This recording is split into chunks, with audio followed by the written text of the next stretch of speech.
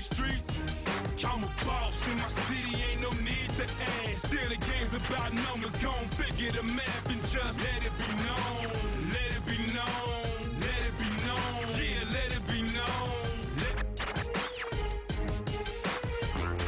How's it going, everybody? Aloha and welcome to Cover2 Hawaii High School Football Weekly. I'm Rob DeMello, and we are in for a wild weekend in the 808. Rich Miano back from the 9th Island. He'll set us up for the mega bucks of matchups in the ILH. Sam Spangler tells us life matters in Ewa Beach.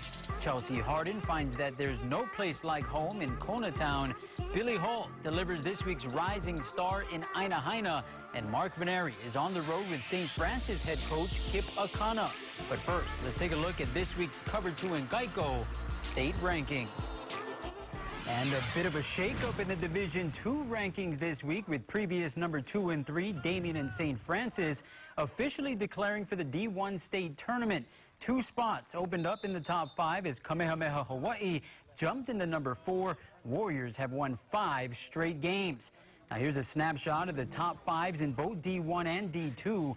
After a loss to Bingham in Las Vegas, Kahuku falls to number 4.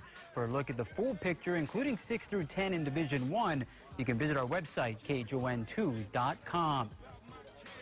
Now I want to welcome to the show Cover2 analyst, former state champion player and coach, Rich Miano. And Coach, welcome back from Vegas. Now the same was being said last week to Kapolei sophomore quarterback Noah Fa'oa.